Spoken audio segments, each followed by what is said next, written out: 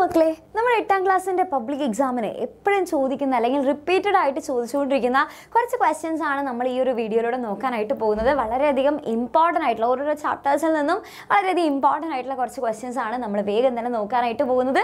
അപ്പോൾ എന്ത് ചെയ്യാം, മിസ് ഓരോരോ ക്വസ്റ്റ്യൻസ് കാണിച്ചു തരാം. ആ ക്വസ്റ്റ്യൻ കാണിക്കുമ്പോൾ തന്നെ നിങ്ങൾ ജസ്റ്റ് ഒന്ന് പോസ് ചെയ്യുക. അതിന് ആൻസർ നിങ്ങൾ സ്വന്തമായിട്ട് തന്നെ കണ്ടുപിടിക്കാനായിട്ട് നോക്കുക.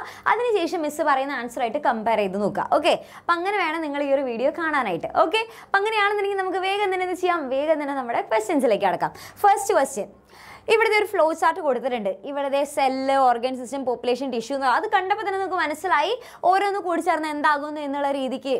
നമ്മുടെ സെൽ ക്ലസ്റ്റേഴ്സ് എന്ന് പറയുന്ന ചാപ്റ്ററിൽ നമ്മൾ പഠിച്ച ഒരു ഫ്ലോ ചാർട്ടാണ്. പക്ഷെ ഇതിൻ്റെ ഓർഡർ തെറ്റിയിട്ടാണ് കൊടുത്തിട്ടുള്ളത് അല്ലേ. അപ്പോൾ നമുക്ക് ആ ഒരു ഓർഡർ ഒന്ന് കറക്റ്റായിട്ട് എഴുതിയാലോ?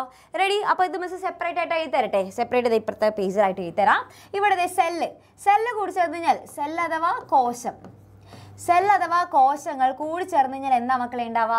സെൽ അഥവാ കോശം കൂടി ചേർന്ന് കഴിഞ്ഞാൽ ടിഷ്യൂ ആയിട്ട് മാറുന്നു. ടിഷ്യൂ കലകളായിട്ട് മാറുന്നു. ഓക്കെ, ഇനി കലകളൊക്കെ കൂടി ചേർന്ന് കഴിഞ്ഞാൽ എന്തായിട്ട് മാറുന്നു? ടിഷ്യൂ സിസ്റ്റം അല്ലേ. പക്ഷെ നമുക്ക് ടെക്സ്റ്റ് ബുക്കിൽ ആ ടിഷ്യൂ സിസ്റ്റം ഇല്ലാത്തതുകൊണ്ട് നമുക്ക് എന്ത് ചെയ്യാം, വേണമെന്നുണ്ടെങ്കിൽ നമുക്ക് നേരെ ഓർഗൻസ് ആയിട്ട് എഴുതാം. ഓക്കെ, ഓർഗൻ അഥവാ അവയവം. നമ്മുടെ ടെക്സ്റ്റ് ബുക്കിൽ അങ്ങനെ കൊടുത്തിട്ടുള്ളത്. ഓക്കെ, അപ്പോൾ അവയവമായിട്ട് എഴുതാം. ഇനി അവയവങ്ങളൊക്കെ കൂടി ചേർന്ന് കഴിഞ്ഞാൽ നമ്മളത് എന്തായിട്ട് മാറും? പല പല അവയവങ്ങൾ കൂടി ചേർന്ന് കഴിഞ്ഞാൽ ഓർഗൻ സിസ്റ്റം. ഓർഗൻ സിസ്റ്റം അഥവാ അവയവ വ്യവസ്ഥയായിട്ട് മാറുന്നു. ഓക്കെ, ഇനി പല പല അവയവ വ്യവസ്ഥകൾ കൂടി ചേർന്ന് കഴിഞ്ഞാൽ എന്തായിട്ട് മാറും മക്കളെ? പല പല അവയവ വ്യവസ്ഥകൾ കൂടി ചേർന്ന് കഴിഞ്ഞാൽ അപ്പോഴാണ് അതൊരു ഓർഗാനിസം എന്ന് നമ്മൾ പറയാ. ഒരു ജീവി അല്ലേ, ഓർഗാനിസം അഥവാ ജീവി എന്ന് പറയാം. ഇനി പല പല ഓർഗാനിസംസ്, ഇതിപ്പോൾ ഒരു ഓർഗാനിസം അല്ലേ, ഒരാളെ മാത്രമാണ് പറയുന്നത്. ഇനി ഇതേപോലെ അതിൻ്റെ ഒരു ഗ്രൂപ്പ് ആണെന്നുണ്ടെങ്കിൽ അപ്പോൾ മക്കളെ നമ്മൾ അതിനെന്ത് വിളിക്കും? അതിൻ്റെ ഒരു ഗ്രൂപ്പ് ആണെന്നുണ്ടെങ്കിൽ സെയിം സ്പീഷീസ് ആയിരിക്കണം. അതിൻ്റെ ഒരു ഗ്രൂപ്പ് ആണെങ്കിൽ നമ്മൾ അതിനെന്ത് വിളിക്കും? പോപ്പുലേഷൻ എന്ന് വിളിക്കും. പോപ്പുലേഷൻ. ഓക്കെ, ജീവിഗണം എന്ന് മലയാളത്തിൽ പറയും. ജീവിഗണം. ഓക്കെ, ഇനി പല പല പോപ്പുലേഷൻസ്, ഇതേ ഇവിടെ മനുഷ്യന്മാരുടെ ഒരു പോപ്പുലേഷൻ, ഇനി അടുത്ത നോക്കി കഴിഞ്ഞാൽ ഇവിടെ കുറച്ച് പക്ഷികളുടെ ഒരു പോപ്പുലേഷൻ. ഓക്കെ, അങ്ങനെ പല പല പോപ്പുലേഷൻസ് കൂടി ചേർന്ന് കഴിഞ്ഞാൽ അപ്പം നമ്മൾ അതിനെന്ത് വിളിക്കും? അതിനെ നമ്മൾ കമ്മ്യൂണിറ്റി എന്ന് വിളിക്കും. കമ്മ്യൂണിറ്റി അഥവാ ജീവി സമുദായം എന്ന് വിളിക്കും. ഓക്കെ, അപ്പോൾ ഇതാണ് നമുക്ക് അവിടെ ചോദിച്ചിട്ടുള്ളത്. ഈ ഒരു ഓർഡറിൽ, ഈ ഒരു കറക്റ്റ് ആയിട്ടുള്ള ഒരു ഓർഡറിൽ എഴുതാനാണ് നമുക്ക് ഇവിടെ ക്വസ്റ്റ്യൻ. ഓക്കെ, റെഡി, സെറ്റ് ആയല്ലോ? അങ്ങനെയാണെന്നുണ്ടെങ്കിൽ അടുത്തൊരു question, observe the illustration and answer the following questions. Okay, ഇവിടെ സ്റ്റെം സെൽസിന് എന്തോ ഒരു സംതിങ് ഒരു പരിപാടി നടന്നിട്ട് അത് എന്തായിട്ട് മാറുന്നു? ഡിഫറെൻറ്റ് കൈൻഡ്സ് ഓഫ് സെൽസ്, അതായത് പലതരത്തിലുള്ള കോശങ്ങളായിട്ട് മാറുന്നു. ഓക്കെ, അപ്പോൾ ഈ വിത്ത് കോശങ്ങൾക്ക് ഈ നടക്കുന്ന ഈ പ്രക്രിയ എന്നാണ് എന്നുള്ളതാണ് നമ്മുടെ ഫസ്റ്റ് ക്വസ്റ്റ്യൻ. വിത്ത് കോശങ്ങൾ പലതരത്തിലുള്ള സെൽസ് ആയിട്ട് മാറണമെന്നുണ്ടെങ്കിൽ അത് എന്ത് പ്രക്രിയയിലൂടെ ആയിരിക്കും മക്കളെ കടന്നു പോയിട്ടുണ്ടായിരിക്കാം? എന്ത് പ്രക്രിയ ആയിരിക്കും? യെസ്, നമ്മുടെ സെൽ ഡിഫറൻസിയേഷൻ ആയിരിക്കും അല്ലേ. അപ്പോൾ ഇവിടെ എന്താ പറയുക? സെൽ ഡിഫറൻസിയേഷൻ അഥവാ നമ്മൾ എന്ത് പറയും? കോശ വൈവിധ്യവൽക്കരണം എന്ന് പറയും. ഓക്കെ, എന്ത് പറയും? കോശ വൈവിധ്യവൽക്കരണം. ഓക്കെ, അപ്പോൾ കോശ വൈവിധ്യവൽക്കരണം എന്ന് പറയുന്ന പ്രക്രിയയിലൂടെയാണ് എന്ത് ചെയ്യുന്നത്? പലതരത്തിലുള്ള കോശങ്ങളായിട്ട് മാറുന്നത്. അടുത്തത്, Y stem cell research gaining importance? എന്തുകൊണ്ടാണ് മക്കളെ ഈ ഒരു വിത്ത് കോശ ഗവേഷണ രംഗത്ത് ഇത്രയധികം ഇമ്പോർട്ടൻസ് അതിന് കൊടുക്കാനുള്ള കാരണം? എന്തായിരിക്കും കാരണം? ഒന്നാമത്തെ കാര്യം, നമുക്ക് പലതരത്തിലുള്ള അസുഖങ്ങൾ ട്രീറ്റ് ചെയ്യാനായിട്ട് സാധിക്കും അല്ലേ. നമ്മുടെ ഡയബറ്റിസ്, പാർക്കിൻസൺ ഡിസീസസ്, അതേപോലെ തന്നെ നമുക്ക് ബാക്കിയുള്ള നമ്മുടെ എന്തെങ്കിലും ബ്ലഡ് ക്യാൻസർ, അപ്പോൾ അങ്ങനെയുള്ള പലതരത്തിലുള്ള അസുഖങ്ങളൊക്കെ നമുക്ക് ട്രീറ്റ് ചെയ്യാനായിട്ട് സാധിക്കുന്നു. പിന്നെ ഈവൻ വേണമെന്നുണ്ടെങ്കിൽ നമുക്ക് ഒരു കൃത്രിമമായിട്ട് അല്ലെങ്കിൽ ആർട്ടിഫിഷ്യൽ ആയിട്ട് ഒരു ഓർഗൻ, ഒരു അവയവം തന്നെ നമുക്ക് ഉണ്ടാക്കിയെടുക്കാനായിട്ട് സാധിക്കും. അതാണ് ഇതിൻ്റെ ഒരു പ്രത്യേകത. ഓക്കെ, അപ്പോൾ നമ്മൾ എങ്ങനെ എഴുതും? ഇവിടെ ഒന്നാമത്തെ കാര്യം എന്ന് പറയുന്നത് ഇവിടെ എന്താണ്? നമ്മുടെ ബ്ലഡ് ക്യാൻസർ, അതേപോലെ ഡയബറ്റിസ്, പാർക്കിൻസൺ ഡിസീസ്, ഇത്തരത്തിലുള്ള അസുഖങ്ങളൊക്കെ ട്രീറ്റ് ചെയ്യാനായിട്ട് ഉപയോഗിക്കുന്നു. ഈവൻ വേണമെന്നുണ്ടെങ്കിൽ നമുക്ക് ആർട്ടിഫിഷ്യൽ ആയിട്ടുള്ള ഒരു ഓർഗൻ വരെ ഉണ്ടാക്കിയെടുക്കാനായിട്ട് സാധിക്കും. അതുകൊണ്ടാണ് എന്ത് ചെയ്യുന്നത്? അതുകൊണ്ടാണ് ഇത്തരത്തിലുള്ള സ്റ്റെം സെൽസിനെ കുറിച്ചുള്ള റിസർച്ചിന് ഇത്രയധികം ഇമ്പോർട്ടൻസ് കിട്ടാനുള്ള കാരണം. ഓക്കെ, അടുത്തൊരു ക്വസ്റ്റ്യൻ, ഇവിടുത്തെ ഒരു മാത്സ് ഫോളോയിങ് ആണ് നമുക്ക് ചെയ്യാനുള്ളത്. അപ്പോൾ ഫസ്റ്റ് സൈലം. ഓക്കെ, ഇവിടെ മിസ് എളുപ്പത്തിന് വേണ്ടി എന്ത് ചെയ്യാം? ഇവിടെ 1 2 3 എന്ന് കൊടുക്കാം. ഇവിടെ ABC എന്ന് കൊടുക്കാം. ഇവിടെ 5 6 7 എന്ന് കൊടുക്കാം. Okay, ready? അപ്പോൾ അങ്ങനെയാണെന്നുണ്ടെങ്കിൽ മിസ് പറഞ്ഞേ അല്ലേ, എൻ്റെ കുട്ടികൾ പറഞ്ഞേ, ഇവിടെ സൈലം ആരായിട്ടാണ് മാച്ച് ചെയ്യേണ്ടത്? Composer cells with simpler structure ആണോ? അല്ല. പിന്നെ tubes formed from elongated cells, അത് കറക്റ്റ് അല്ലേ? ഇവിടെ നിന്നാണ് ഇന്റർ കണക്റ്റഡ് സെൽസ് ആണ്. ഇന്റർ കണക്റ്റഡ് സെൽസ് ആർക്കായിരിക്കും ഉണ്ടാവുക? ഫ്ലോയത്തിനായിരിക്കും ഉണ്ടാവുക അല്ലേ. അപ്പോൾ അതുകൊണ്ട് സൈലം എന്ത് മിസ് മാച്ച് ചെയ്തു? Tubes formed from elongated cells. Cells എന്നുള്ളതിലേക്ക് match ചെയ്തു. ഓക്കെ, മലയാളമുണ്ട് സൈലം എന്ന് പറയുന്നത് നീണ്ട കോശങ്ങൾ ചേർന്ന് കുഴലുകളായിട്ട് കാണപ്പെടുന്നു. ഇനി അപ്പോൾ ഫ്ലോയം ആയിരിക്കും എന്തുണ്ടാവുക? കുഴലുകളായിട്ട് രൂപപ്പെട്ട പരസ്പര ബന്ധിത കോശങ്ങൾ, ഇന്റർ കണക്റ്റഡ് സെൽസ് എന്ന് പറഞ്ഞാൽ ഉറപ്പിച്ചതാരായിരിക്കും? ഫ്ലോയം ആയിരിക്കും. പാരങ്കൈമയാണ് ഏറ്റവും ലഘുഘടനയിലെ ഏറ്റവും സിംപ്ലസ്റ്റ് ആയിട്ടുള്ള സെൽസ് എന്ന് പറയുന്നത് ഏതായിരിക്കും? പാരങ്കൈമ ആയിരിക്കും. Okay, ready. ഇനി അടുത്തത് ഈ സൈലം തന്നെ നോക്കുകയാണെങ്കിൽ ഇവരായിട്ട് transport food to various part, ഫുഡിനെ പല പല സ്ഥലങ്ങളിലേക്ക് എത്തിക്കുന്ന ആരാണ്? ഫ്ലോയം ആണ് അല്ലേ? അപ്പോൾ ഫ്ലോയം ഇവിടെ ആരായിട്ടാണ്? അതെ, സി ആയിട്ടാണ് കണക്ട് ചെയ്തിട്ടുള്ളത്. അപ്പോൾ മിസ് എന്ത് ചെയ്തു? C5ലേക്ക് കണക്ട് ചെയ്തു. ഇനി അടുത്തത് ഹെൽപ്സ് ഇൻ ഫോട്ടോസിന്തസിസ്. ഫോട്ടോസിന്തസിന് സഹായിക്കുന്ന ആരാണ് മക്കളെ? നമ്മുടെ പാരങ്കൈമയാണ് അല്ലേ? അപ്പോൾ അതുകൊണ്ട് മിസ് ഇത് A6ലേക്ക് കണക്ട് ചെയ്തു. ഇനി tubes form from elongated cells, അതാണ് എന്ത് ചെയ്യുന്നത്? നമ്മുടെ സൈലം. സൈലം എന്ത് ചെയ്യുന്നു? Transport water and minerals from the leaves അല്ല ടു ദ ലീവ്സ് അല്ലെ ലീവ്സിലേക്ക് വാട്ടർ മിനറൽസും എത്തിച്ചു കൊടുക്കുന്നു. അപ്പോൾ ഇങ്ങനെ നമുക്ക് മാച്ച് ദ ഫോളോയിങ്ങും ഈ ഒരു ഭാഗത്ത് നിന്ന് ക്വസ്റ്റ്യൻ വരാൻ സാധ്യതയുണ്ട്. അടുത്തൊരു question, identify the animal tissues A and B and write any one function of each. Okay, അപ്പോൾ ഇതേതാണ് മക്കൾ ഈ ആനിമൽ ടിഷ്യൂസ് രണ്ടെണ്ണം? ഏതൊക്കെയാണ്? ഈ പിക്ചർ കണ്ടപ്പോൾ തന്നെ നമുക്ക് മനസ്സിലായില്ലേ ഇവൻ ആരാണ്? ഈ A എന്ന് കൊടുത്തിട്ടുള്ളതാണ് നമ്മുടെ എപ്പിത്തീലിയൽ ടിഷ്യൂ. Epithelial tissue. ഇനി B എന്ന് കൊടുത്തിട്ടുള്ളതാണ് നമ്മുടെ നെർവസ് ടിഷ്യൂ. ഓക്കെ, ഇനി അല്ലെങ്കിൽ നമ്മുടെ നാഡീകല എന്ന് പറയും. ഓക്കെ, നാഡീകല ഇതെന്താണ് മക്കളെ? ആവരണകല ഇതെന്താണ്? നാഡീകല. ഓക്കെ, അപ്പം അങ്ങനെയാണെന്നുണ്ടെങ്കിൽ ഇവിടെ ഇതിൻ്റെ ഫംഗ്ഷനാണ് നമുക്ക് എഴുതാനായിട്ട് പറഞ്ഞിട്ടുള്ളത്. ഓക്കെ, ഓരോ ധർമ്മം വീതം എഴുതാനാണ് പറഞ്ഞിട്ടുള്ളത്. അപ്പോൾ ഫസ്റ്റ് എപ്പിത്തീലിയൽ ടിഷ്യൂ അഥവാ ആവരണകല എന്താണ്? ശരീരത്തെ പൊതിഞ്ഞു സൂക്ഷിക്കുന്നു എന്നുള്ളതാണ് നമ്മളവിടെ എഴുതേണ്ടത് അല്ലേ? അപ്പം എന്താണ്? It cover and protect our body. Okay, നമ്മുടെ ശരീരത്തിനെ പൊതിഞ്ഞു സൂക്ഷിക്കുന്നു, അതാണ് ഇവിടെ എഴുതേണ്ടത്. ഓക്കെ, അപ്പോൾ ആ എപ്പിത്തീലിയൽ ടിഷ്യൂ ചെയ്യും കവേഴ്സ് ആൻഡ് പ്രൊട്ടക്റ്റ് ബോഡി. ഇനി നെർവസ് ടിഷ്യൂ നാഡികല എന്താ ചെയ്യുക? ശരീരത്തിലെ പ്രവർത്തനങ്ങൾ നിയന്ത്രിക്കുകയും ഏകോപിപ്പിക്കുകയും ചെയ്യുന്നു അല്ലേ? അപ്പോൾ നമുക്ക് എന്ത് എഴുതാം? ഇവിടെ ഇപ്പുറത്തെ എഴുതുന്ന miss it controls and coordinates the physiological activities in our body. Okay, അപ്പം നമ്മുടെ ശരീരത്തിലുള്ള പ്രവർത്തനങ്ങളെ നിയന്ത്രിക്കുകയും ഏകോപിപ്പിക്കുകയും ചെയ്യുന്ന ആളാണ് ആര്? അതാണ് നാഡീകല. അപ്പം ഇങ്ങനെ ടെക്സ്റ്റ് ബുക്കിലുള്ള പിക്ചേഴ്സ് ഒക്കെ നോക്കി വെച്ചോ. ടെക്സ്റ്റ് ബുക്കിലുള്ള പിക്ചേഴ്സ് ആയിരിക്കും നമുക്ക് തരാം. ഓക്കെ, അടുത്തൊരു question, name the tissue that carry out the following functions. ഇവിടുത്തെ ABC എന്ന് പറഞ്ഞിട്ട് കൊടുത്തിട്ടുണ്ട്, സെന്റൻസ് ആണ് കൊടുത്തിട്ടുള്ളത്. അപ്പം നമ്മളത് ഏത് ടിഷ്യൂ ആണെന്ന് കണ്ടുപിടിക്കണം. First covers and protect the body. ഇപ്പം തന്നെ മനസ്സിലായില്ലേ ഏതായിരിക്കും മക്കളെ? നമ്മുടെ എപ്പിത്തീലിയൽ ടിഷ്യൂ അഥവാ ആവരണകല. എപ്പിത്തീലിയൽ ടിഷ്യൂ അഥവാ എന്ന് പറയും ആവരണകല. Okay, controls and coordinates of physiological function. നമ്മുടെ ശാരീരിക പ്രവർത്തനങ്ങൾ നിയന്ത്രണവും ഏകോപനവും നിർവഹിക്കുന്ന ആരായിരിക്കും? നേരത്തെ കണ്ടു, നെർവസ് ടിഷ്യൂ അഥവാ നാഡികല. അടുത്തത് enable the movement of the body. നമ്മുടെ ബോഡിയുടെ മൂവ്മെന്റിനൊക്കെ സഹായിക്കുന്ന ആരാണ് മക്കളെ? നമ്മുടെ മസ്കുലർ ടിഷ്യൂ അല്ലേ? പേശികലയാണ്.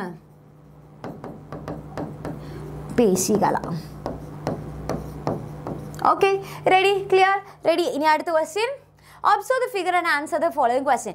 Identify the part labeled X and Y in the figure. Okay, ഇവിടെ Y എന്ന് കൊടുത്തിട്ടുള്ളത് ഇതിൽ ജസ്റ്റ് ഒന്ന് മാറിപ്പോയതാണ്. Y എന്ന് കൊടുത്തിട്ടുള്ളത് ഈ ഭാഗമാണ്. ഇതാണ് Y എന്ന് പറയുന്നത്. ഓക്കെ, എക്സ് എന്ന് പറയുന്നത് ഈ ഒരു ഡക്ട്, അതാണ് എക്സ്. ഓക്കെ, അപ്പോൾ എക്സും വൈയും എന്താണ് മക്കളെ? എക്സ് എന്ന് വെച്ച് കഴിഞ്ഞാൽ നമ്മുടെ വാസ് ഡിഫറൻസ് ആണ്, വാസ് ഡിഫറൻസ്. ഓക്കെ, അല്ലെങ്കിൽ നമ്മുടെ ബീജവാഹി എന്ന് പറയും, ബീജവാഹി. ഓക്കെ, ഇനി വൈ എന്ന് പറയുന്നത് എന്തായിരിക്കും മക്കളെ? വൈ എന്ന് പറഞ്ഞു കഴിഞ്ഞാൽ നമ്മുടെ ടെസ്റ്റസ് അഥവാ വൃഷണം. ഓക്കെ, ഇനി അടുത്തത് write the function of X. എക്സിൻ്റെ ഫംഗ്ഷൻ ആണ് എഴുതാൻ പറഞ്ഞിട്ടുള്ളത്. എക്സിൻ്റെ ഫംഗ്ഷൻ എന്താ മക്കളെ? നമ്മുടെ പുംബീജത്തിനെ വഹിച്ചുകൊണ്ട് വരാന്നുള്ളതാണ് അല്ലേ അവരുടെ പ്രധാനപ്പെട്ട ഫംഗ്ഷൻ. ടെസ്റ്റസിലാണ് എന്ത് ചെയ്യുക? പുംബീജം അഥവാ സ്പേം ഉണ്ടാവുക. ആ സ്പേംസിനെ ക്യാരി ചെയ്ത് കൊണ്ടുവരലാണ് ആരുടെ പണി? വാസ് ഡിഫറൻസ് അഥവാ ബീജവാഹിയുടെ പണി അല്ലെ? അപ്പം നമുക്ക് എന്ത് ചെയ്താം? Carry sperms from tests to ureter. Okay, അപ്പോൾ എന്ത് ചെയ്യുന്നു? നേരെ എന്ത് ചെയ്യുന്നു? നമ്മുടെ വൃഷണത്തിൽ നിന്ന് എന്ത് ചെയ്യുന്നു? സ്പേംസ് അഥവാ പുംബീജത്തിനെ വഹിച്ചുകൊണ്ട് നേരെ എവിടത്തേക്ക് എത്തുന്നു? നമ്മുടെ യൂറേറ്റർ അഥവാ മൂത്രനാളിയിലേക്ക് എത്തിക്കുന്നു. അതാണ് ആരുടെ പണി? ബീജവാഹിയുടെ പണി. ഓക്കെ, അപ്പോൾ ഇത്രയുള്ള ക്വസ്റ്റ്യൻ. എന്താ കഴിഞ്ഞു? ക്വസ്റ്റ്യൻ കഴിഞ്ഞു. Okay, ready. അടുത്തത് എന്താണ്? അതേ നിങ്ങൾക്ക് വേണമെന്നുണ്ടെങ്കിൽ മിസ് ഇവിടെ കൊടുത്തിട്ടുണ്ട്. നമ്മുടെ ഓരോന്നിൻ്റെയും ചിലപ്പോൾ ഈ നമ്മുടെ മെയിൽ റീപ്രൊഡക്റ്റീവ് പാർട്ടായാലും ഫീമെയിൽ റീപ്രൊഡക്റ്റീവ് പാർട്ടായാലും ഓരോന്നിൻ്റെ ചിലപ്പോൾ ഫംഗ്ഷൻസ് ഒക്കെ ചോദിക്കാം. അപ്പോൾ ഇത് എൻ്റെ കുട്ടികളൊന്ന് നന്നായിട്ട് നോക്കി വെക്കണം കേട്ടോ, ഓരോന്നിൻ്റെ ഫംഗ്ഷൻസ് എന്തൊക്കെയാണെന്നുള്ളത്. ഓക്കെ, ഇനി അടുത്തൊരു question. Observe the figure of pollen grain given below and answer the question. അപ്പോൾ ചുവടെ നൽകിയിരിക്കുന്ന പരാഗരേണുവിൻ്റെ ചിത്രം നിരീക്ഷിച്ച് ചോദ്യങ്ങൾക്ക് ഉത്തരം എഴുതുക. ഓക്കെ, അപ്പോൾ identify the part indicated as X. ഇവിടെ ഏതാണ് മക്കളെ എക്സ് എന്ന് പറഞ്ഞിട്ടുള്ള ഭാഗം? ഇവിടെ ഓൾറെഡി ഇത് ട്യൂബ് ന്യൂക്ലിയസ് എന്ന് കൊടുത്തിട്ടുണ്ട്. അപ്പോൾ അങ്ങനെയാണ് ഈ വലിയ ന്യൂക്ലിയസ് ഏതാണെന്നുള്ളതാണ് ക്വസ്റ്റ്യൻ. ഏതാണ് മക്കൾ എക്സ് എന്ന് പറയുന്നത്? എക്സ് എന്ന് വെച്ചാൽ നമുക്കറിയാം അത് ട്യൂബ് ന്യൂക്ലിയസ് ആണെങ്കിൽ ഇതെന്തായിരിക്കും? Generative nucleus. ജനറേറ്റീവ് ന്യൂക്ലിയസ്, മലയാളത്തിലും ജനറേറ്റീവ് ന്യൂക്ലിയസ് എന്ന് തന്നെയാണ് പറയാം. ഇനി write the change that takes place in X after pollination. എക്സിന് ലാസ്റ്റ് പോളിനേഷൻ ശേഷം എന്താ സംഭവിക്കുക? ഒന്നാമത്തെ ഈ ജനറേറ്റീവ് ന്യൂക്ലിയസ് എന്ത് ചെയ്യും? ഡിവൈഡ് ചെയ്തിട്ട് വിഭജിച്ച് 2 പുംബീജമായിട്ട് മാറും അല്ലേ? അപ്പോൾ എന്ത് പറയാം? After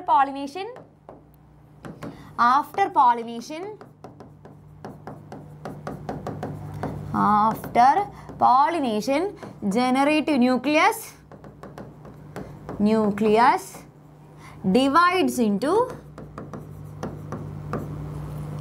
divides into 2 male gametes. Okay, മലയാളത്തിൽ നമ്മൾ എങ്ങനെ എഴുതും? നമ്മുടെ പോളിനേഷന് ശേഷം, പരാഗണത്തിന് ശേഷം ജനറേറ്റീവ് ന്യൂക്ലിയസ് വിഭജിച്ച് 2 പുംബീജമായിട്ട് മാറുന്നു എന്നുള്ളത് വേണം അവിടെ എഴുതാനായിട്ട്. Okay, ready. ഇനി അപ്പോൾ ഇത്ര എഴുതിയാൽ മതി. ഇനി നിങ്ങൾക്ക് വേണമെന്നുണ്ടെങ്കിൽ കുറച്ചും കൂടെ നമ്മുടെ മാർക്കിനൊക്കെ നോക്കിയിട്ട് എന്ത് ചെയ്യുക? നിങ്ങൾക്ക് സമയം ഉണ്ടെന്നുണ്ടെങ്കിൽ ഇതും കൂടെ എഴുതിച്ചോ. അപ്പോൾ അതിൽ ഫസ്റ്റത്തെ മെയിൽ ഗാമേറ്റ് എന്ത് ചെയ്യും? ആദ്യത്തെ മെയിൽ ഗാമേറ്റ് പോയിട്ട് എന്ത് ചെയ്യും? ഫസ്റ്റ് മെയിൽ ഗാമേറ്റ് കമ്പൈൻസ് വിത്ത് എഗ് സെൽ അഥവാ നമ്മുടെ ഫീമെയിൽ ഗാമേറ്റിനായിട്ട് കൂടി ചേർന്നിട്ട് എന്തുണ്ടാകുന്നു മക്കളെ? സൈഗോട്ട് അഥവാ സിക്താണ്ഡമായിട്ട് മാറുന്നു. ഓക്കെ, അപ്പോൾ ആദ്യത്തെ പുംബീജം നമ്മുടെ എന്താ പറയുക? നമ്മുടെ എഗ് സെൽ അണ്ഡവുമായിട്ട് കൂടി ചേർന്നിട്ട് എന്തായിട്ട് മാറുന്നു? സിക്താണ്ഡമായിട്ട് മാറുന്നു. ഇനി രണ്ടാമത്തെ പുംബീജമോ? രണ്ടാമത്തെ പുംബീജം അഥവാ സെക്കൻഡ് മെയിൽ ഗാമേറ്റ് എന്ത് ചെയ്യും? Second mail gamete സെന്ററിലുള്ള 2 polar nucleus ആയിട്ട് കൂടിച്ചേരും അല്ലേ? 2 പോളാർ ന്യൂക്ലിയസ് ആയിട്ട് കൂടി ചേർന്നിട്ട് എന്താകുന്നു? എൻഡോസ്പേം ആയിട്ട് മാറുന്നു. ഇതാണ് ഈ സൈഗോട്ട് ഡെവലപ്പ് ചെയ്ത് എംബ്രിയോ ആയിട്ട് മാറില്ല. അപ്പോൾ ആ സമയത്തുള്ള ഫുഡ് നറിഷ്മെന്റ് പ്രൊവൈഡ് ചെയ്യുന്ന ഏതാണ്? നമ്മുടെ എൻഡോസ്പേം ആണ്. ഓക്കെ, ഇത്രയാണ് നമുക്ക് അവിടെ എഴുതേണ്ട ആവശ്യമുള്ളൂ. ഓക്കെ, ഇനി അടുത്തൊരു ക്വസ്റ്റ്യൻ. വേഗത്തിൽ ശരീര വളർച്ച നടക്കുന്ന കാലഘട്ടമാണ് കൗമാരം. പോഷക ലഭ്യത ഉറപ്പുവരുത്താൻ കൗമാരകാലത്ത് പാലിക്കേണ്ട ഏതെങ്കിലും 4 ആഹാരശീലങ്ങൾ എഴുതുക. ഓക്കെ, അപ്പോൾ ഈ അഡോളസൻസ് ഏജിലുള്ള നമുക്ക് ന്യൂട്രീഷന് വേണ്ടിയിട്ടുള്ള എന്തെങ്കിലുമൊക്കെ 4 ഡയറ്ററി ഹാബിറ്റ്സ് എഴുതാനാണ് ചോദിച്ചിരിക്കുന്നത്. അപ്പം നമുക്ക് എന്തൊക്കെ എഴുതാം? ഒന്നാമത്തെ കാര്യം ബ്രേക്ക്ഫാസ്റ്റ് വളരെയധികം ഇമ്പോർട്ടൻ്റ് ആണെന്ന് എഴുതാം. അതേപോലെ റൈറ്റ് ക്വാണ്ടിറ്റിയിൽ റൈറ്റ് ഫുഡ് കറക്റ്റ് സമയത്ത് തന്നെ റൈറ്റ് ടൈമിൽ റൈറ്റ് ക്വാണ്ടിറ്റി ഓഫ് ഫുഡ് കഴിക്കണം. പിന്നെ നമ്മുടെ ഫുഡിൽ എന്തൊക്കെ ഇൻക്ലൂഡ് ചെയ്യണം? ഫ്രൂട്ട്സ്, വെജിറ്റബിൾസ്, പൾസസ് ഇതൊക്കെ ഇൻക്ലൂഡ് ചെയ്യണം. പിന്നെ അതേപോലെ തന്നെ ഈ വറുത്തത് പൊരിച്ചതായിട്ടുള്ള ഭക്ഷണം എന്ത് ചെയ്യുക? മാക്സിമം ഒഴിവാക്കുക. പിന്നെ അതേപോലെ ഷുഗറും സോൾട്ടൊക്കെ എന്ത് ചെയ്യുക? പഞ്ചസാര ആയാലും ഉപ്പായാലും ഒരു കറക്റ്റ് ആയിട്ടുള്ള ഒരു അളവിൽ നമ്മൾ ഉപയോഗിക്കുക. പിന്നെ ഇവിടെ ബോട്ടിൽഡ് ആയിട്ടുള്ള ഡ്രിങ്ക്സും ഫാസ്റ്റ് ഫുഡൊക്കെ എന്ത് ചെയ്യുക? മാക്സിമം ഒഴിവാക്കുക. പിന്നെ ഐസ്ക്രീംസ് ആയാലും ചോക്ലേറ്റ്സ് ആയാലും സ്വീറ്റ്സ് ഒക്കെ ആയാലും എന്ത് ചെയ്യുക? ഒരു പരിധിയിൽ അപ്പുറത്തേക്ക് അധികം കഴിക്കാതിരിക്കുക. ഇതൊക്കെയാണ് നമുക്ക് ആ സമയത്ത് ചെയ്യാനായിട്ട് സാധിക്കാം. ഓക്കെ, അടുത്തൊരു ക്വസ്റ്റ്യൻ. ഇത് വളരെ ഇമ്പോർട്ടൻ്റ് ആയിട്ടുള്ള ഒരു ക്വസ്റ്റ്യൻ ആണ്. ഇവിടെ ഒരു പിക്ചർ കൊടുത്തിട്ടുണ്ട് അല്ലേ? ഇതെന്താണ് മക്കളെ? നമ്മുടെ പ്ലാസൻ്റെ ഒക്കെ വരുന്ന ആ പിക്ചർ അല്ലേ? പ്ലാസൻ്റ നമ്മുടെ എന്താ പറയുക? അംബ്ലിക്കൽ കോഡ് ഇതൊക്കെ വരുന്ന പിക്ചറാണ്. അപ്പോൾ ഇവിടെ എക്സും വൈയും എന്താണെന്നുള്ളത് എഴുതാനാണ് ചോദിച്ചിരിക്കുന്നത്. എക്സ് എന്ന് കൊടുത്തിട്ടുള്ളത് ഈ ഒരു ഡിസ്ക് ലൈക്ക് പാർട്ടിനാണ് ഇവിടെ എക്സ് എന്ന് കൊടുത്തിട്ടുള്ളത്. അപ്പോൾ എക്സ് ഏതായിരിക്കും മക്കളെ? എക്സ് എന്ന് പറയുന്നത് ഈ പോർഷൻ ഓക്കെ, ഇതാണ് എക്സ് എന്ന് കൊടുത്തിട്ടുള്ളത്. അതിൽ നിന്നും കണക്ട് ചെയ്യുന്ന ഈ വള്ളീനെയാണ് നമ്മൾ എന്ന് പറയുന്നത്. ആ കോഡാണ് നമ്മുടെ വൈ എന്ന് കൊടുത്തിട്ടുള്ളത്. അപ്പോൾ ഏതായിരിക്കും എക്സ് എന്ന് വെച്ച് കഴിഞ്ഞാൽ? നമ്മുടെ പ്ലാസെൻ്റ ആയിരിക്കും. പ്ലാസെൻ്റ. ഓക്കെ, പ്ലാസെൻ്റ. ഓക്കെ, ഇനി വൈ എന്ന് വെച്ചാൽ എന്തായിരിക്കും? വൈ എന്ന് വെച്ച് കഴിഞ്ഞാൽ അംബ്ലിക്കൽ കോഡ് അല്ലെങ്കിൽ പൊക്കിൾ കൊടി. ഓക്കെ, ഇനി എക്സിന്റെ 2 ധർമ്മങ്ങൾ എഴുതാനാണ് പറഞ്ഞിട്ടുള്ളത്. എക്സിന്റെ 2 ഫംഗ്ഷൻസ് എഴുതാനായിട്ട് ചോദിക്കും. എക്സിന്റെ 2 ഫംഗ്ഷൻസ് നമുക്കറിയാം എന്താണ്? ഒന്നാമത്തെ കാര്യം ഇവർ ഓക്സിജനും ന്യൂട്രിയൻസ് ഒക്കെ നമ്മുടെ ബേബിക്ക് പ്രൊവൈഡ് ചെയ്യുന്നു. ബേബിയുടെ ബോഡിയിൽ എന്തെങ്കിലും വേസ്റ്റ് പ്രോഡക്ട്സ് ഉണ്ടെങ്കിൽ അതിനൊക്കെ റിമൂവ് ചെയ്യുക. ഇതൊക്കെയാണ് മെയിൻ ആയിട്ടുള്ള ഫംഗ്ഷൻ അല്ലേ? അപ്പോൾ എന്താ ആ 2 പോയിന്റ് മാർക്ക് എടുത്തിട്ട് ഓക്സിജനും ന്യൂട്രിയൻസ് എന്ത് ചെയ്യുന്നു? ഫീറ്റസിലേക്ക് എത്തുന്നത് എന്ത് വഴിയായിട്ടാണ്? നമ്മുടെ ഈ ഒരു പ്ലാസെൻ്റ വഴിയായിട്ടാണ്. ഓക്കെ, അപ്പോൾ ഇത് കണക്ട് ചെയ്യുന്നത് വഴിയായിട്ടാണ് അംബ്ലിക്കൽ കോഡ് വഴിയായിട്ടാണ് ഇത് ചെയ്യുന്നതൊക്കെ കൊടുക്കുന്നത്. അതേപോലെ തന്നെ നമ്മുടെ വേസ്റ്റ് മെറ്റീരിയൽസ് എന്ത് ചെയ്യും? വേസ്റ്റ് മെറ്റീരിയൽസ് എലിമിനേറ്റ് ചെയ്യുന്നതും എന്ത് വഴിയായിട്ട്? വഴിയായിട്ടാണ് പ്ലാസൻ്റ വഴിയായിട്ടാണ് എലിമിനേറ്റ് ചെയ്യുന്നത്. പിന്നെ ഈ ഒരു നമ്മുടെ മെറ്റീരിയൽസിൻ്റെയൊക്കെ എക്സ്ചേഞ്ച് നമ്മുടെ മദറിൻ്റെ ബ്ലഡായിട്ട് മിക്സ് ആവാതെ നോക്കുന്ന ആരെന്നെയാണ് നമ്മുടെ പ്ലാസൻ്റ തന്നെയാണ് ഇതൊക്കെ ചെയ്യുന്നത്. ഓക്കെ, അപ്പോൾ പ്ലാസൻ്റയുടെ ഫംഗ്ഷൻസ് വളരെയധികം ഇമ്പോർട്ടൻ്റ് ആണ്, എന്തായാലും എക്സാമിന് ചോദിക്കാൻ സാധ്യതയുണ്ട് കേട്ടോ. ഓക്കെ, ഇനി നിങ്ങൾക്ക് നമ്മുടെ ഫസ്റ്റത്തെ ഭാഗത്ത് ഒരു ക്വസ്റ്റ്യൻ കൂടെ ചോദിച്ചു നോക്കാം. ഇതൊന്ന് നന്നായിട്ട് നോക്കി വെച്ചോ, ഇത് ചിലപ്പോൾ നമുക്ക് ചോദിക്കാൻ സാധ്യതയുണ്ട്. നമ്മുടെ പല വെറൈറ്റീസ് ഓഫ് കൾച്ചേഴ്സ്, അതായത് നമ്മുടെ അഗ്രികൾച്ചറിൽ തന്നെ പല പല വെറൈറ്റീസ് ഉണ്ടെന്നുള്ളത് നമ്മൾ പഠിച്ചിട്ടുണ്ട് അല്ലേ. അപ്പോൾ അതിൽ ഇവിടുത്തെ അങ്കോറ, ഞൊടിയൻ, കട്ട്ല, ഓർക്കിഡ് ഇതൊക്കെ കൊടുത്തിട്ടുണ്ട്. അപ്പോൾ ഇതൊക്കെ ഏത് കൾച്ചറാണ്, അത് എന്തിനാണ് കൾച്ചർ എന്ന് വെച്ചാൽ അത് ഏതിനെ റിയർ ചെയ്യുന്നതാണ് എന്നുള്ളത് നമ്മളവിടെ എഴുതണം. ഓക്കെ, അപ്പോൾ അങ്കോറ എന്ന് വെച്ച് കഴിഞ്ഞാൽ എന്തിനായിരുന്നു മക്കളെ? അങ്കോറ എന്ന് വെച്ചാൽ അത് മുയലിൻ്റെ ഒരു വെറൈറ്റി ആണ് അല്ലേ. അപ്പോൾ മുയലിനെ വളർത്തുന്നതിന് നമ്മൾ എന്താ വിളിക്കുക? അതിനെയാണ് നമ്മൾ ക്യൂണി കൾച്ചർ എന്ന് വിളിക്കും. ക്യൂണി കൾച്ചർ. ഓക്കെ, മുയലിനെ വളർത്തുന്നതിന് നമ്മൾ എന്ത് വിളിക്കും? ക്യൂണി കൾച്ചർ. മുയൽ ക്യൂട്ടല്ലേ, അപ്പോൾ അതാണ് ക്യൂണി കൾച്ചർ. ഓക്കെ, അതായത് എന്താണ്? റിയറിങ് ഓഫ് റാബിറ്റിനെ വളർത്തുന്നതാണ് ഇത് ക്യൂണി കൾച്ചർ. അടുത്ത ഞൊടിയൻ എപ്പിക്കൾച്ചർ ആണ്. ഇത് എപ്പിക്കൾച്ചർ എന്ന് വെച്ചാൽ എന്തിനെ വളർത്തുന്നതായിരുന്നു മക്കളെ? തേനീച്ചനെ വളർത്തുന്നു അല്ലേ. അപ്പം നമുക്ക് എന്താ പറയാം? Rearing of honey Bs. Okay, നമ്മുടെ തേനീച്ചനെ വളർത്തുന്നതാണ് എന്ത്? അതാണ് നമ്മുടെ എപ്പിക്കൾച്ചർ. ഇനി കട്ട്ല, അവിടെ റിയറിങ് ഓഫ് ഫിഷ് എന്ന് കൊടുത്തിട്ടുണ്ട്. അപ്പോൾ ഫിഷിനെ വളർത്തുന്നത് നമ്മൾ എന്താ പറയുക? ഫിഷ് ഭയങ്കര ബിസിയാണെന്ന് ആലോചിച്ചാൽ മതി. അതായത് എന്താണ്? പിസിക്കൾച്ചർ. ഓക്കെ, അടുത്ത ഓർക്കിഡിനെ വളർത്തുന്ന ഫ്ലവർ ആണല്ലേ. അപ്പോൾ ഫ്ലവറിനെ വളർത്തുന്നതിനെ നമ്മൾ എന്താ വിളിക്കുക? അതിനെയാണ് നമ്മൾ ഫ്ലോറികൾച്ചർ എന്ന് വിളിക്കും. ഫ്ലോറികൾച്ചർ. അപ്പോൾ അതെന്താണ്? Culturing of flowers. ഓക്കെ, ഫ്ലവേഴ്സിന് പൂക്കൾ കൃഷി ചെയ്യുന്നതിനെയാണ് നമ്മൾ എന്ത് പറയുക? അതിനെയാണ് ഫ്ലോറികൾച്ചർ എന്ന് പറയാം. ഓക്കെ, അപ്പോൾ ഇത്രയും കാര്യങ്ങൾ എൻ്റെ കുട്ടികൾക്ക് പക്ക ക്ലിയർ ആയില്ലേ? അങ്ങനെയാണെങ്കിൽ ഇത് നിങ്ങൾക്ക് ഒരു ഹോംവർക്ക് ക്വസ്റ്റ്യൻ ആണ്. ഇത് ഓൾറെഡി ചോദിച്ചിട്ടുള്ളതാണ്. ഈ ഹോംവർക്ക് ക്വസ്റ്റ്യൻ ആൻസർ എന്ന് ചെയ്യുക വേഗം തന്നെ എൻ്റെ കുട്ടികളെ കമൻറ്റ് ബോക്സിൽ പോയിട്ട് കമൻറ്റ് ചെയ്യുക. ഇവിടെ ഓവറിയുടെ നേരെ ഈസ്ട്രജൻ കൊടുത്തിട്ടുണ്ട്. അങ്ങനെയാണെങ്കിൽ ടെസ്റ്റസിന് നേരെ എന്തായിരിക്കും എന്നുള്ളത്, അതായത് വൃഷണം. ഇത് വേണമെങ്കിൽ ഒരു ക്ലൂ തരാം. ഓവറി സെക്രീറ്റ് ചെയ്യുന്ന ആ ഒരു നമ്മുടെ ഒരു സ്ത്രീ ഹോർമോൺ ആണ്, അല്ലെങ്കിൽ നമ്മുടെ ഫീമെയിൽ സെക്സ് ഹോർമോൺ ആണ് ഇത് ഈസ്ട്രജൻ എന്ന് പറയുന്നത്. അങ്ങനെയാണെങ്കിൽ ടെസ്റ്റസിന് നേരെ എന്തായിരിക്കും വരിക? ടെസ്റ്റിസ് അഥവാ വൃഷണം ഉൽപ്പാദിപ്പിക്കുന്ന ആ ഒരു പുരുഷ ഹോർമോൺ അഥവാ നമ്മുടെ മെയിൽ സെക്സ് ഹോർമോൺ ആണ് ഇവിടെ വരിക അല്ലേ. അത് ഏത് ഹോർമോൺ ആണെന്നുള്ളത് ചെയ്യുക വേഗം തന്നെ കമൻറ്റ് ബോക്സിൽ പോയിട്ട് കമൻറ്റ് ചെയ്യാം. ഓക്കെ, അപ്പോൾ മറക്കരുത്, ഓരോ ദിവസവും നിങ്ങൾക്ക് രാത്രി കൃത്യം 7:30 നമ്മുടെ ലൈവ് നടക്കുന്നുണ്ട്. അപ്പോൾ ആ ലൈവ് എല്ലാവരും അറ്റൻഡ് ചെയ്യണം. ഇമ്പോർട്ടൻ്റ് ആയിട്ടുള്ള കംപ്ലീറ്റ് ക്വസ്റ്റ്യൻസ് അതിൽ നമ്മൾ പറഞ്ഞു തരും. ഇതിപ്പോൾ ജസ്റ്റ് ഒരു സാമ്പിളായിട്ട് കുറച്ച് ക്വസ്റ്റ്യൻസ് അല്ലേ തന്നിട്ടുള്ളൂ. പക്ഷേ നമ്മൾ എല്ലാ ക്വസ്റ്റ്യൻസും കംപ്ലീറ്റ് ആയിട്ട് റെഫർ ചെയ്യുന്നുണ്ട്, അല്ലെങ്കിൽ നിങ്ങൾക്ക് എല്ലാതും പറഞ്ഞു തന്നിട്ടാണ് നിങ്ങൾ എക്സാം ഹാളിലേക്ക് പറഞ്ഞയക്കുള്ളൂ. അപ്പോൾ എല്ലാവരും ഇത് ചെയ്യാൻ മറക്കാതെ ഓരോ ദിവസവും രാത്രി കൃത്യം 7:30 നടക്കുന്ന നമ്മുടെ ലൈവ് മിസ്സാക്കാതെ കാണണം. ഓക്കെ, അപ്പോൾ എല്ലാവർക്കും താങ്ക് യു സോ മച്ച്.